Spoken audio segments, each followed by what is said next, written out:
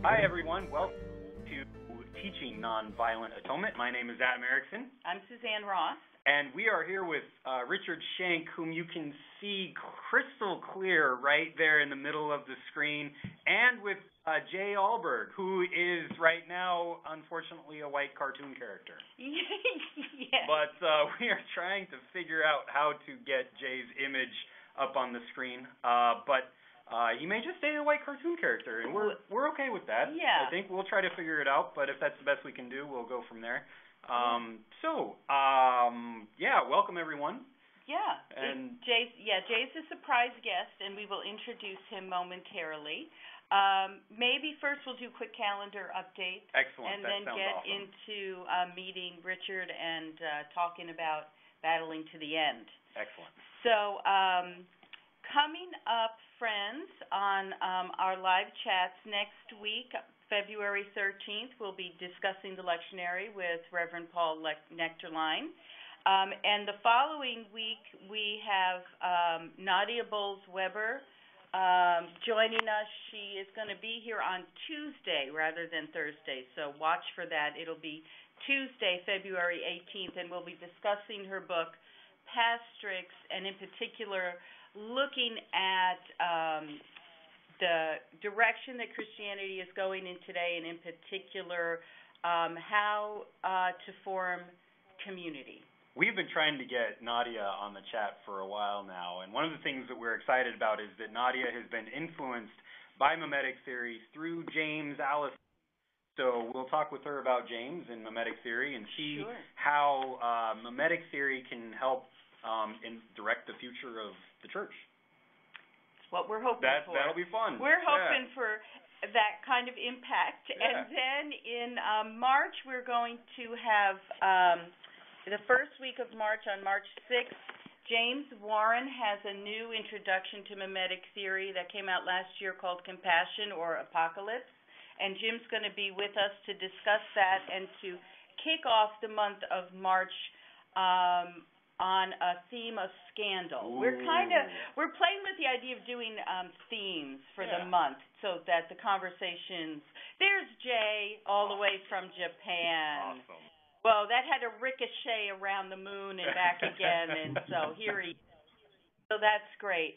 But so for March, we're going to start out with the theme of scandal and have Jim give us a good introduction to what mimetic theory says about that very important concept in Rene's thinking. And we also then will be wrapping up the month with Jeremiah Alberg's book, which also came out last year. If you're a member of Cover, you received this incredible book already, Beneath the Veil of the Strange Verses.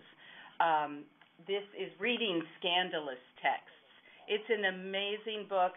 I was lucky to interview Jay when we were both at the Cover Conference in Iowa last summer, so we've got a recording of Jay talking about the book a little bit. So that'll be fun. We'll post that in anticipation of him coming on to talk about the book.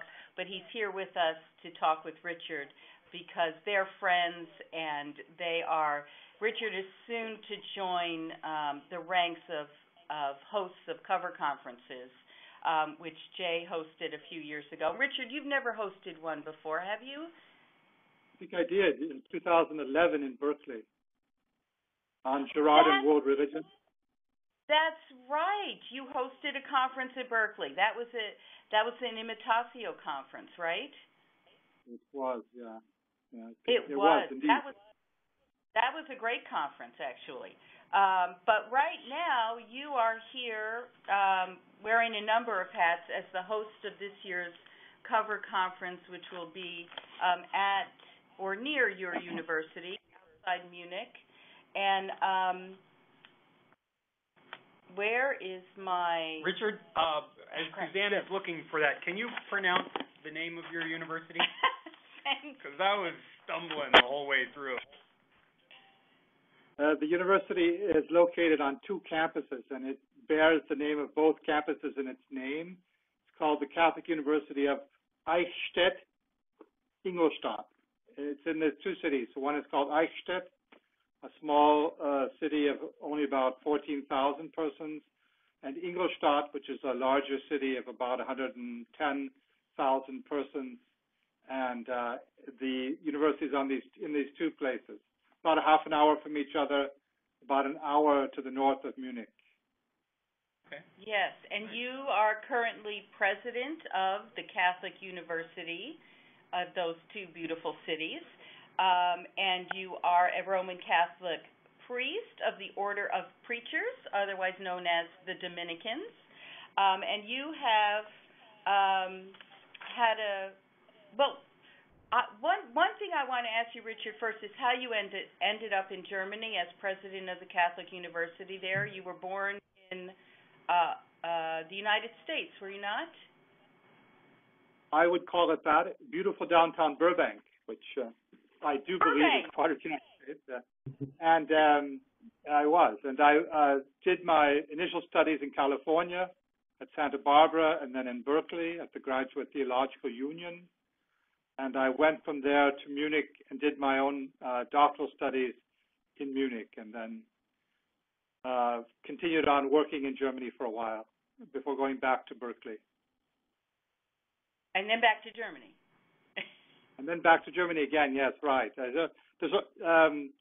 This university in Eichstätt-Ingolstadt is the only Catholic university in Germany, or in any German-speaking country. It's not otherwise a custom.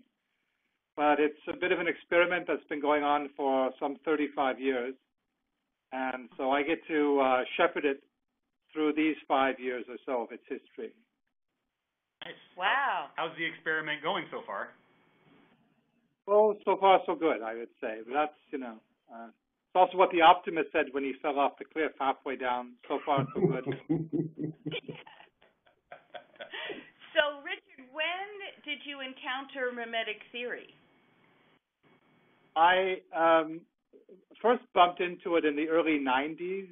I was the director of a small think tank in northern Germany, in Hanover. And that think tank had a wonderful little academy of about 20 to 25 of the leading thinkers of Germany, not just philosophers, but also from neighboring disciplines, sociology, history, medicine, and so on. And we put on a conference in the early 90s, and it came out as a book in 1995. It looked like this, which you can't quite see, I don't think. But it's called On the Theory of Sacrifice, an Interdisciplinary Discourse. And Rene Girard was a common theme in many of the presentations. And so in that way, I first came to know something of Girard. And then an important second step, in those years I was going back and forth between Germany and Berkeley. And when I was back in Berkeley teaching at the Graduate Theological Union, there was a professor nearby, a certain Jeremiah Alberg, who was part of Rene Girard's ongoing doctoral and postdoctoral seminar. And he had the crazy idea to drag me along a few times. And so that was my first personal meeting with Rene Girard. It was in the late 90s through Jeremiah Alberg. Nice. Awesome. Well, Jay, we owe you a debt of gratitude for bringing Richard along. Yeah, I'm glad he came. Yeah. That's great. That's great. Well, Richard, we are very excited that you could join us to talk about this year's cover conference, which is going to be taking up Rene's most recent book, Battling to the End, in which he engages the thinker Karl von Clausewitz and his treatise on war called On War.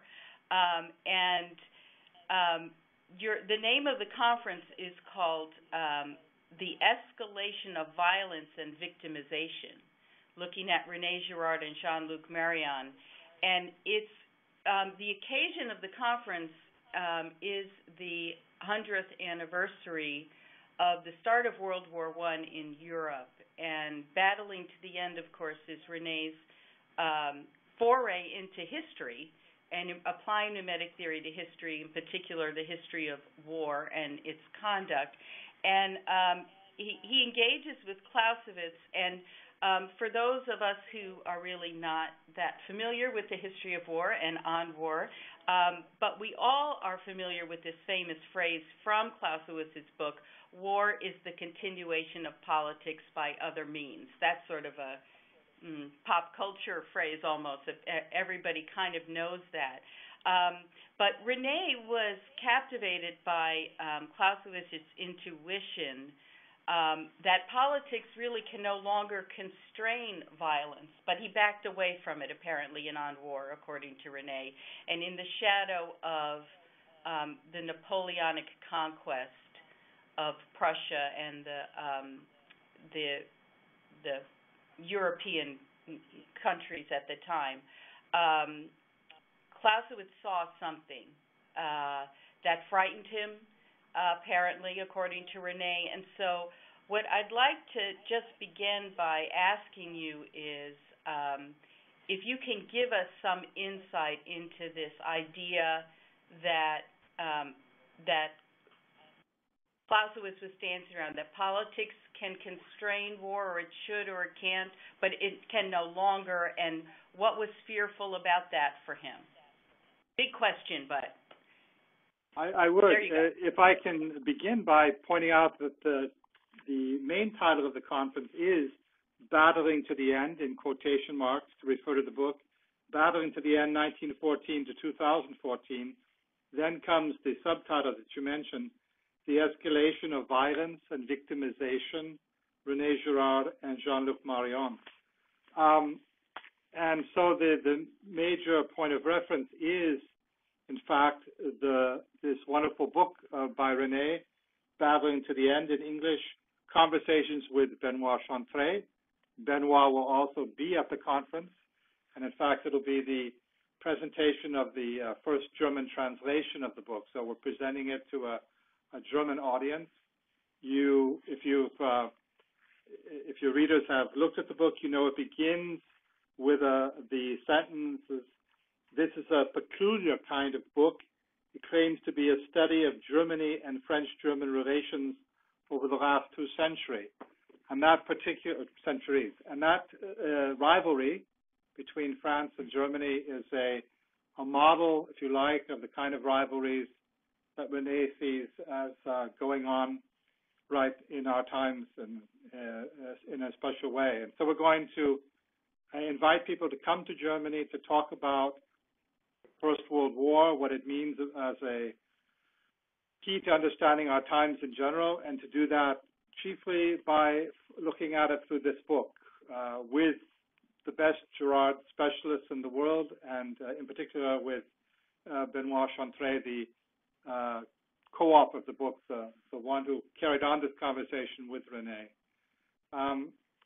I think Rene's contribution to understanding Clausewitz was that the line you mentioned is in fact a very key thesis, but it's already an attempt, and not a successful attempt, but a failed attempt to address a problem. And Rene's contribution is that he identifies that problem. And that was Clausewitz's problem, but Clausewitz doesn't dwell on the problem, but seeks somewhat desperately to find an answer. And the problem that Clausewitz saw at the end of the 18th century and the beginning of the 19th century was precisely the escalation of violence. He was a Prussian officer. He would die around 1830, was about 50 years old, just barely 50 years old. And so he saw this passing of what had been a traditional Europe to becoming a Europe that was very much going to be shaped by the escalation of violence.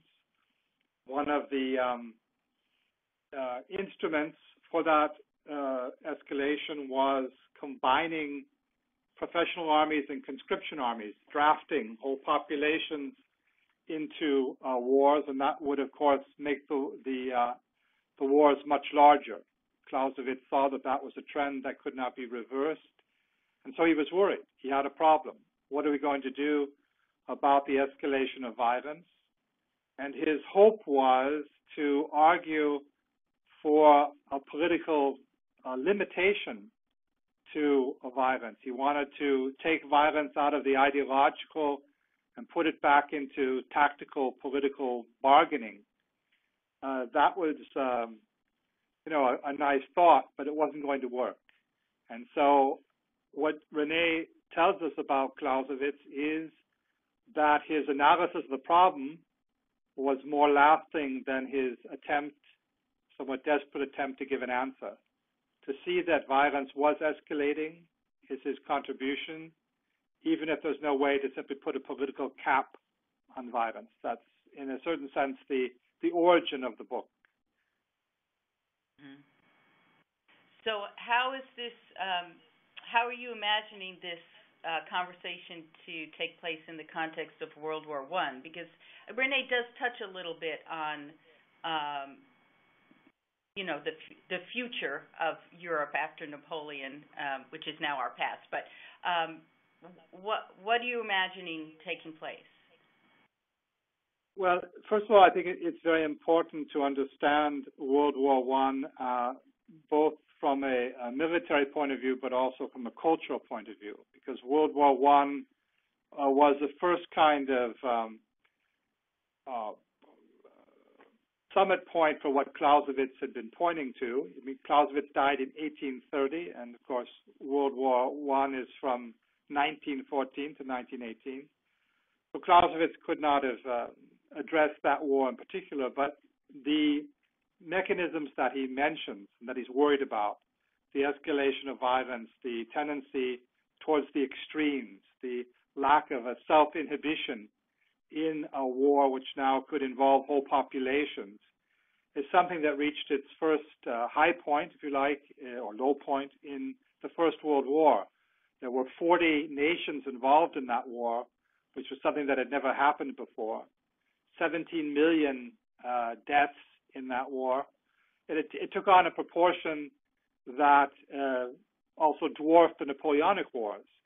But Clausewitz, in fact, had seen this coming and was worried about it. And so the First World War, even in that sort of military, industrial sense, and of course it'd be important to talk about the kinds of competition and rivalry that were involved in it, that led to the involvement of those 40 nations. That was something that, in a certain sense, would set the stage for what has also continued in the 100 years since the outbreak of World War I. So it's very an important day to see that dynamic. But it also was a shift from, if you like, from the modern world to the postmodern world. Until World War I, or shortly before it, there was a kind of confidence that there could be progress. Maybe the Hegelian read of progress had been already somewhat daunted by the lack of democratic progress that was visible around 1848 in the different uprisings to protest the lack of democratic development in Europe. But a new kind of optimism had taken over, a kind of moral optimism, a kind of we can, yes we can mentality, a kind of trust in technology and in the spirit of technological progress, a confidence in one's own sense of civilization. Europe was very proud of itself. And in the catastrophe, which was World War I, with its new kind of trench warfare, which was simply a system of a war built on the principle of defense, and you just threw whole generations of kids into these into an absolutely invincible form of defense, and they were slaughtered in the millions, quite literally. And that led to a deep crisis, certainly in Europe, but beyond it, that the whole sense of progress, which was at the heart of modernity and of its confidence in its own powers of enlightenment, it led to a kind of doubt about all the institutions involved: political, academic, moral, ecclesial, and so it led, in a certain sense, to the end of the confidence that made up the spirit of modernity and issued in, if you like, the beginning of a period after modernity, of a postmodern period, really began with the First World War.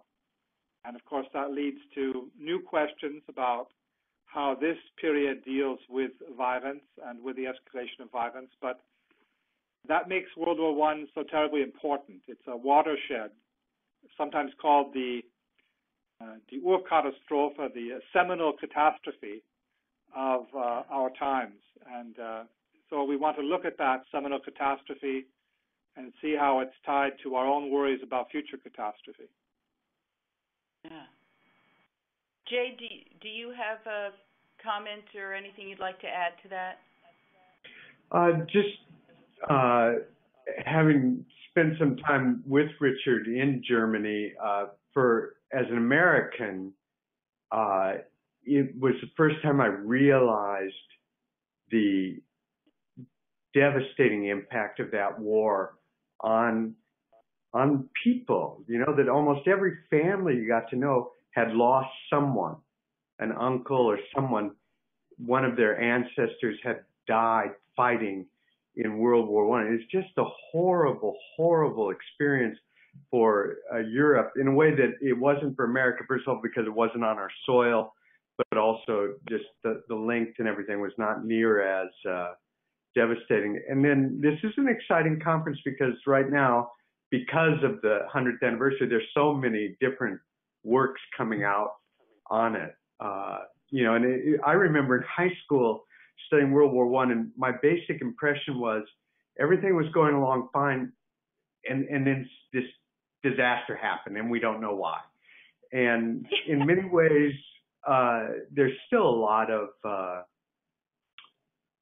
a lack of clarity about it. But I think this 100th year anniversary is bringing out some very fine scholarship on the causes. So this conference will be exciting from that aspect also. Yeah, that's a great point. Suzanne and I were talking before the chat about how our education has failed us when it comes to understanding World War I. And Richard, you had brought up that historical aspect of it, which leads me to want to ask you a very complex question and have you answer it in like 3 to 5 minutes. What can you give us a brief kind of history of what led to World War I? I'll do my best. I have to tell you, I'm just the president of the university, which means I only do two things. I find bright people, and I find money to let them be bright. I don't have to be bright. I just have to find the right people. And so I'll do my best. But one of the bright people we found for the conference, and somebody's going to come with the help of the Raven Foundation, is the man who's considered the best contemporary scholar of the First World War, Herfried Münkler from Berlin. There's a little bit of his work published in English, but he keeps bringing out major books and major studies in German. There you go. That's The New Wars is an English version.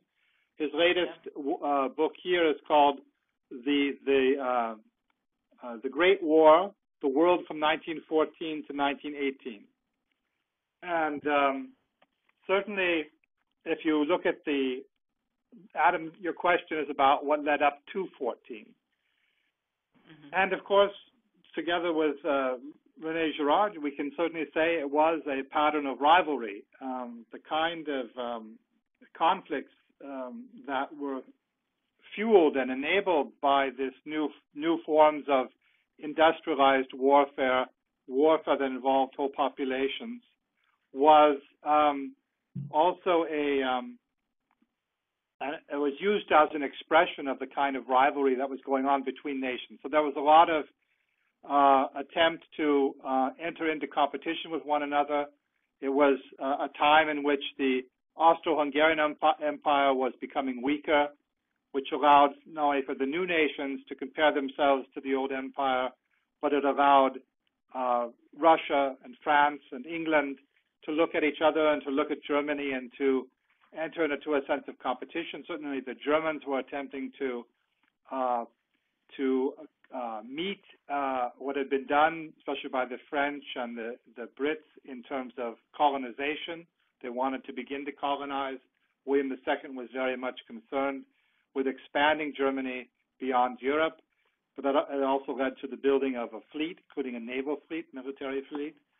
And so there was a sense of enormous competition. It would be, by the way, the escalation of the naval war, which would bring the United States at a late time into the war in 1917, because the Germans, in order to prevent the United States from sending materials to their major rival in Great Britain, decided to resume the unlimited warfare on shipping and on passengers. And they had agreed for a while to back off, but then they saw themselves in a situation that if they did that, they couldn't keep up the competition with Great Britain. So they reinforced submarine warfare, and that eventually brought the United States into the war because it couldn't export its own goods.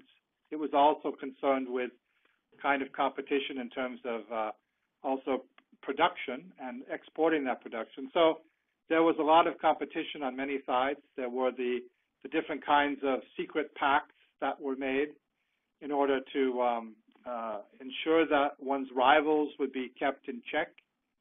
And that all led to a very explosive mix.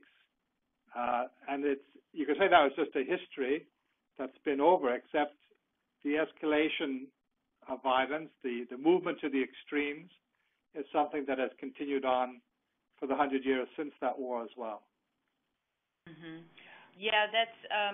I do want to talk a little bit more about that phrase, the trend to the extremes, and also how, in some ways, as you were saying, Richard, seeing that lived out in the trenches of World War I changed the hopefulness of the world that we could somehow master violence by staring at the fact that somehow it was mastering us in a way we hadn't anticipated. And even,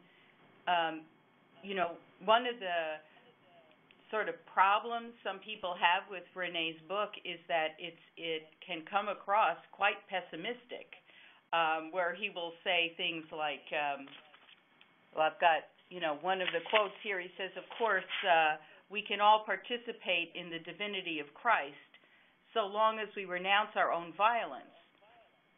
However, we now know, in part thanks to Clausewitz, that humans will not renounce it. So there's this sort of, pessimism or running through the book. And so I wondered if you could address, the pessimism, again, out of that's around this trend to extremes, but also Rene's pessimism, if you dare. I shouldn't dare, but as long as I'm here, I might as well. I have Jeremiah Albeck here to correct me, so it's all right. I like that. It's awesome. There was a very wise man who was a Lutheran student pastor shortly before the Second World War, and when the National Socialists took control, he wrote a book that was meant to be a warning, a book on the Book of Apocalypse called The Last Book of the Bible. And he begins that book with a very interesting sentence: not every age is equally suited to understand the meaning of this book. And of course, what he meant was that, I think actually this book was done in around 1940 or so. The war had begun, and the Germans were actually at that point doing very well in this Second World War. And so he was saying he didn't think that necessarily that age, which still had a sense of success, was going to understand the meaning of the Book of Apocalypse. But certainly by the time it was really widely received, 4 years later, 5 years later, then people in Germany understood the meaning of that book, which was not pessimistic, but it was hope for those who had lost hope in their own sense of political success. Certainly a demoralized Germany at that point, one that had experienced extreme moral failure and certainly also defeat from without. And it then understood, in a certain sense, this kind of hope that is the apocalyptic hope. Apocalypse is not meant to be really a lack of hope, but it's a source of hope, but it's a hope for a kind of salvation that comes vertically from above because of the way in which we've gotten ourselves into a mess. If you think of the apocalypse and you take away the mythological side, the book of the apocalypse just takes time out from the disasters to give you a little bit of a breathing space. You can have a new one in a certain sense. But the disasters it talks about are the poisoning of water and air and soil. It is wars. It is an extension of disease that can't be controlled. If you take away the notion that God actually sends these things sort of out of his own making, and you see that the point of the apocalypse is that they result from human action, which is also in the book, and that's why, in fact, they come about, then it starts to read like something that's almost a realistic analysis of what people were worried about, the escalation of violence in our time, the fact that the atomic period is no longer controlled by a political division into blocks, that atomic warfare, in a certain sense, is becoming available for everybody's pocketbook. The challenges we face in terms of the environment and our place in it. These kinds of worries that are there are not simply imagined. Perhaps in the first apocalyptic community, which was under a lot of, or communities which were under a lot of pressure from persecution and then the recovery from persecution, there was an attempt perhaps to think maybe God would send these kinds of plagues. But we live in the first century or so when these worries are no longer just imagined or wished for, but are real ones. I mean, it's not fantasized disaster, but it's very real possibilities that are there. And what Rene Girard is telling us is to look at those real possibilities. There is, of course, a possibility that if you see those dangers, you'll look for a solution that's not simply a political one. Political solutions don't go deeply enough into the problem. And yet, you won't look for those solutions if you don't know of the danger. So what Rene Girard's book is doing is not, I wouldn't bring it down to an alternative between optimism and pessimism. The only hope that is there, he's telling us, is to recognize the problem and to ask ourselves how we've contributed to it. I think that's what the apocalyptic dimension of the book is about. The apocalyptic dimension is very central to the book. It's part of the German title that will be coming out. It contains this reference to apocalypse, and I think that's it's an important idea. But you'd misunderstand the book, I think, if you tried to say that apocalypse is a form of pessimism. Apocalypse is meant, and always has been, as a form of hope, but a hope for some very worried people. And Rene Girard is saying we should be worried. In a certain sense, that's our only hope, is to be worried. Jay, comments? Yeah, well, that was a wonderful answer. And because as you were asking the question, Suzanne, I was thinking, pessimistic or realistic, and it's certainly you can see in Rene's thought a certain movement that becomes more worried as he gets older. I think that's maybe a kind of natural movement. We all become a little bit more Augustinian as we get older. But I agree that maybe it's more helpful to take off that either label, optimistic or pessimistic, and to see it as a warning, but really as the one warning that's going to open us to the hope that's being offered to us. I like that. Richard, one of the things that's going through my mind is there a, I guess, positive response that we can have to this? Is there something more that we can do, as important as it is to acknowledge our own complicity in this? Are there positive steps that we can move forward in? I think that Rene's work, and we're going to pair him up above all with the work of Jean-Luc Marion, that as different as these two men are in some ways, they're close enough and different enough at the same time to enter into an interesting discussion with one another. And I think what they both offer is, in fact, the insight that the very first way in which we can move forward is to analyze how we get to the problem we're in. So what they both offer is analysis of how the movement to the extremes, how this escalation of violence has come about. And that's the very first step to addressing it, is just to understand it. And so mimetic theory is there to offer an insight into how the escalation to the extremes takes place. And the work of Jean-Luc Marion, based around the idea of recognizing the reality of gift and love, is there to also help us analyze how we become possessive, forget that what we have is a gift, and start to also lose love, hate others who claim our possessions. And even though it's coming with a very different set of categories and problems and observations than Girard, it is certainly at the same time looking at the same kind of sense of rivalry, a rivalry of possessiveness, a rivalry of those who want to, who realize that they want to keep control of this possession because somebody else is also announcing their desire to possess what we possess. In that sense, there's a commonality between Girard and Marion.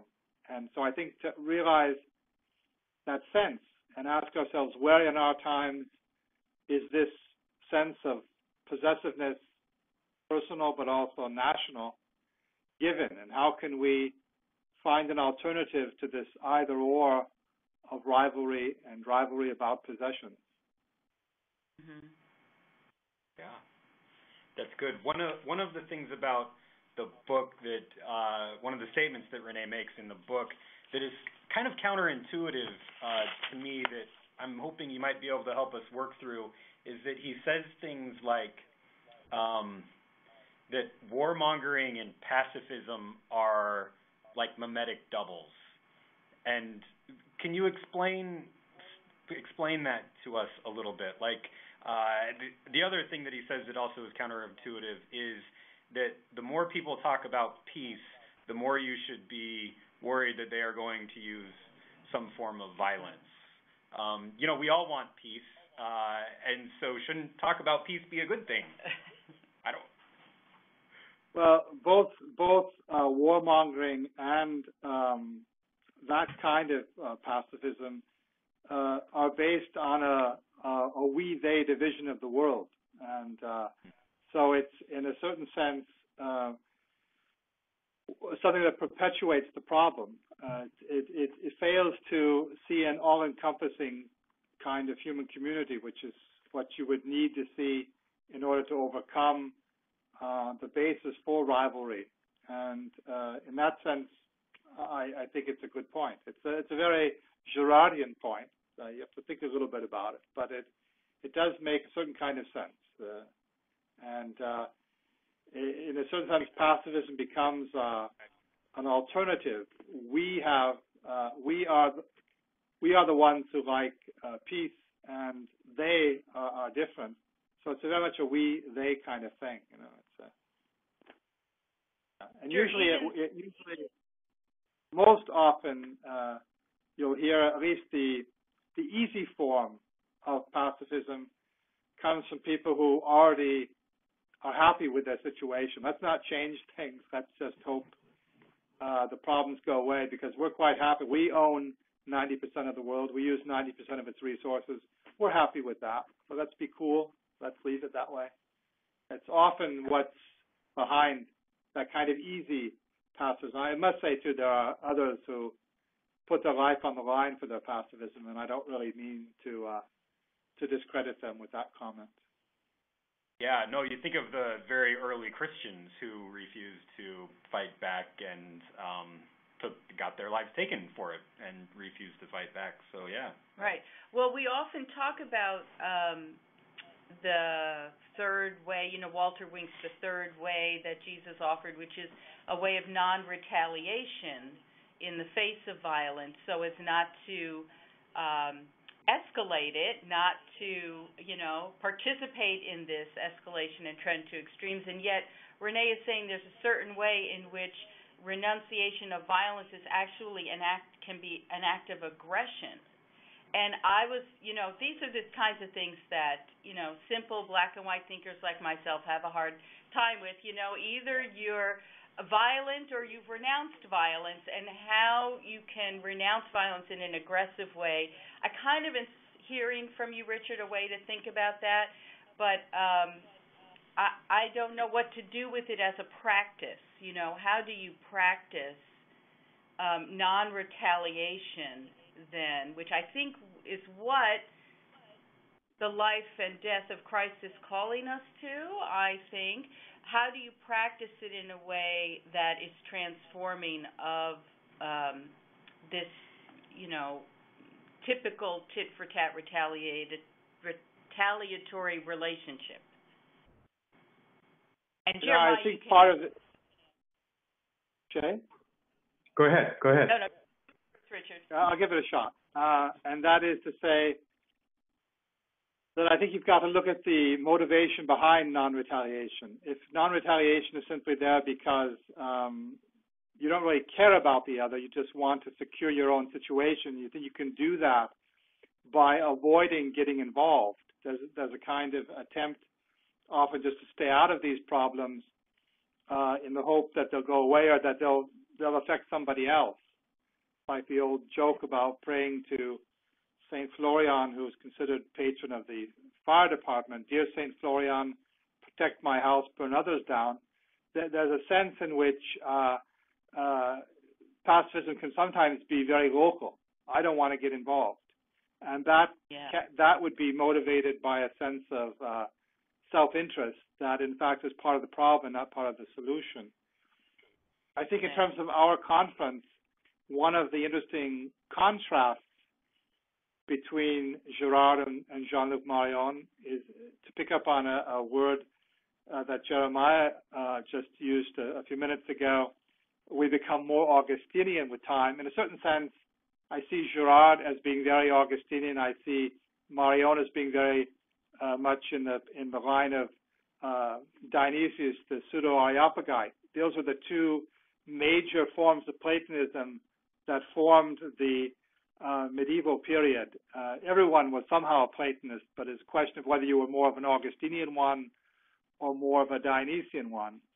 And Rene is certainly more of an Augustinian one, Marion more of a Dionysian one, and that means that Rene is looking very much at the problem from the analysis of what is wrong with the world and what is wrong about the way in which mimesis leads to scapegoating.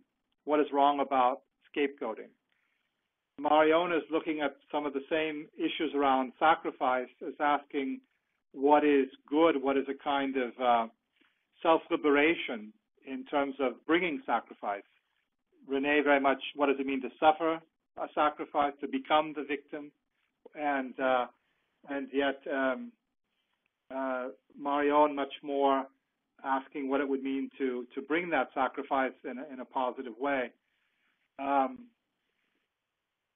Before I go on with that, just remember too that this whole idea of declaring oneself the victim is also a form of pacifism.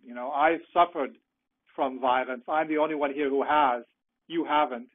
And that sort of self-stylization of oneself as a victim can often be a tool and leads very quickly to aggression. Because I'm the victim, I can do anything with you. I can do anything with you I like. And that is, of course, one of the things that leads to the lack of self-control of violence. Once you identify yourself as a victim, there's no limit to what you might be able to do to the other. That's one of the ways in which I think that's one of the things that Rene Girard is looking at when he uses those phrases.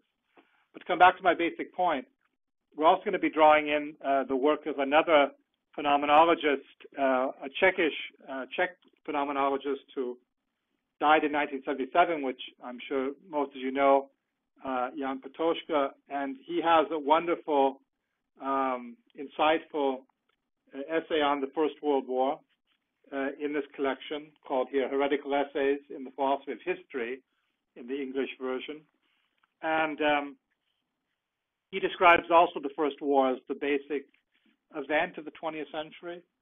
And his thesis, sometimes hard to follow, but it's that the best way to avoid war is to look at its evil and not to develop new strategies for optimizing the good.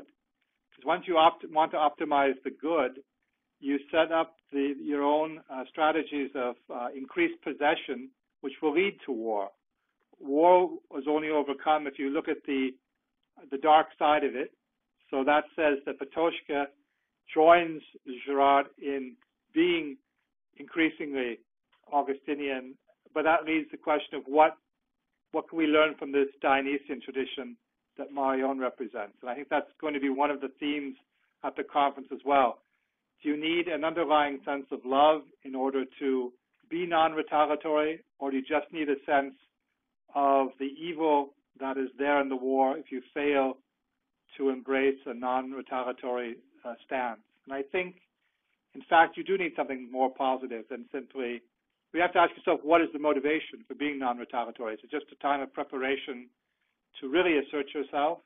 Or is it an attempt to draw in the other and overcome the kind of competition that is senseless and leads to this escalation of violence? Jeremiah, help me here. Well, no, I really do.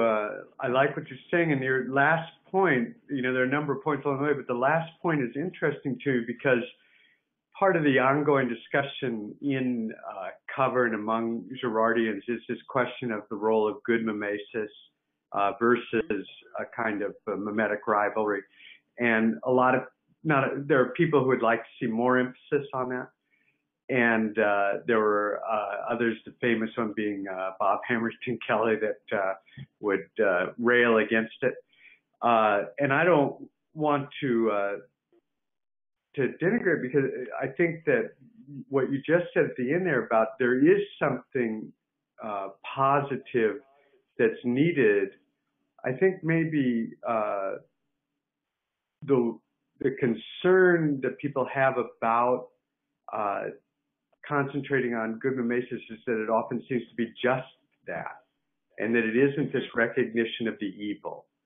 And that, then, I think, is maybe what I don't know Patočka's thought very well, so I can't speak to that specifically, but if that's what begins to set up, then, in the long run, a return of what we were trying to avoid in the first place, the violence and the aggression and things like that. And so going back to Suzanne's original question, I think one of the things that you can look at is, yes, it's good to be for peace, and it is good to think about non-retaliation. But I think, as Richard was saying, as I heard him, is that one of the questions you have to ask yourself about the practice is it transforming yourself? In other words, you want to transform the world, and that's right. But in that process, in every step along the way, it seems to me it has to involve some sort of self-transformation, some sort of conversion on the part of ourselves, always on a deeper level. Can I add something that will be also a bit of an advertisement, but the advertisement has a point, so be patient with me. I mentioned that the job of a president is just to find bright people and help them do their bright stuff. And in this case, the bright people who are actually going to plan this conference for us is Eichstätt's Walter Schweidler, who's done a lot in phenomenology, has a new series with Alba on Eichstätt in phenomenology, but also Wolfgang Palaver from the University of Innsbruck as the successor to Raimund Schwager. There'll be a Schwager memorial lecture by Marion, and then a student essay contest winner also on Schwager.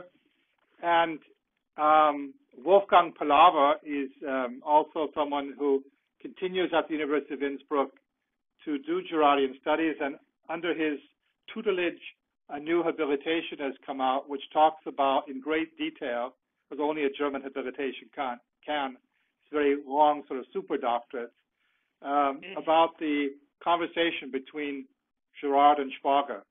And certainly Schwager helped Girard see himself how his own theory involved this kind of good mimesis, and even shockingly and hard to incorporate, but true, a sense of slightly positive side to one meaning of sacrifice, namely the willingness to become a sacrifice in order to overcome sacrifice, which maintains for Girard chiefly pejorative connotation. But in order to overcome that, there must be a willingness to also somehow become something of a victim in order to overcome victimization.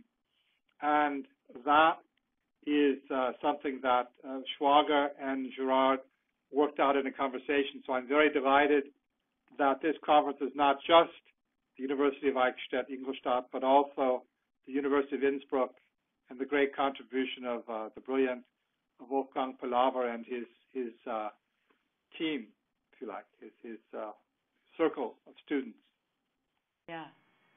Wow, it does sound like a fabulous conference, and thank you for plugging Brave in support of one of the keynote addresses, because reading Münkler has really helped me. I want to go back to battling to the end now, after having, as soon as I finish the New Wars, and it's honestly, you can't put it down.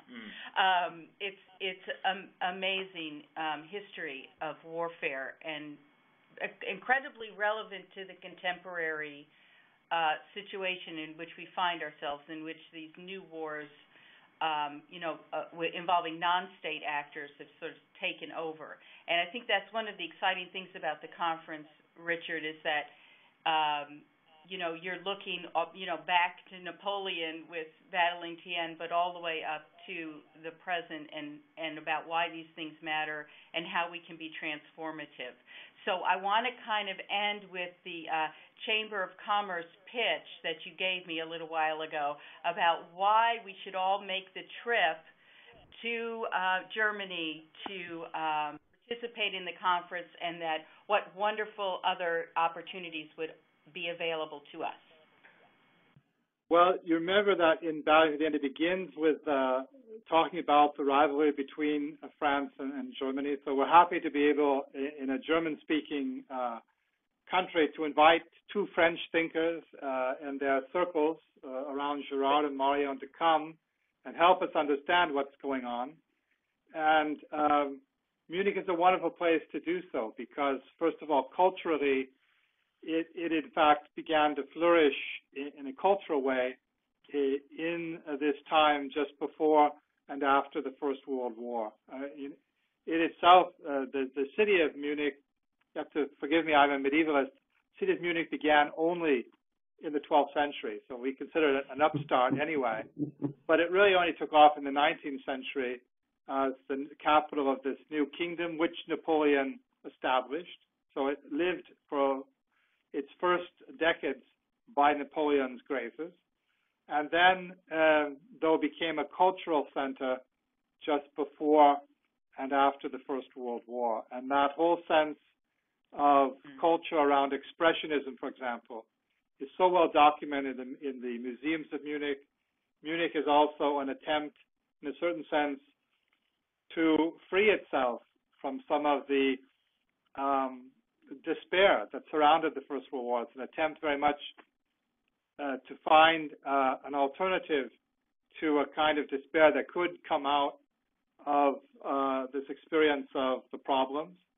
And whether Munich succeeds or not is another question, but you can come, and the conference will be not right in Eichstätt, which is too small, but in Freising, which is the old Episcopal city that actually led to Munich. That's a long story of rivalry between the Bishop of Freising and Henry the Lion, but that's a story for another day. That it's still called, in fact, the Diocese of Munich-Freising. Freising is about less than a half an hour train ride north of Munich. Very easy to get to, by the way. You just have to fly to there. It's closer to the airport than Munich is. So you fly in the Munich airport, you jump in a taxi, and you're at the conference center. Or you take a train to Munich, and you take the little connecting train up to Freising, and you're there as well, which means also when you're there, you can get into Munich to see a few of the cultural expressions of reactions to this war as well, but also see the attempt to sort of swim free from the Lusitania, which is being sunk and dragging you down. And so it's a great chance to come to a conference. I hate to put it in this way, but it's also one of the most financially sensible ways to visit Munich, if you like. And Yes. but it's also a great plus to understand the cultural impact, and that, if you like, that French-German problem that became a world problem with the First World War. Well done, Richard. Thank you very much for having me. Thank you. It was just delightful, and we were so pleased that, Jay, you were able to join us in the wee hours from Japan. And we're all looking forward to talking with you next month about your wonderful book. Are you going to be at the cover conference, Jay? I certainly am. Yes. I'll Excellent. certainly be there. Yeah. And by the way, on the cover homepage, you can find the call for papers and all the details you need. Yes. Just look at the That's cover webpage. Yeah? Perfect. Thank you, Richard. Thank you both very much, and to everybody who was listening in. I know there was a lot of attentive listening and very fascinated by the conversation. So thank you both very, very much, and we'll be talking to you soon. Thanks again. Thanks Thank a lot. you. Bye. Yeah. Thanks. Bye-bye. Bye-bye.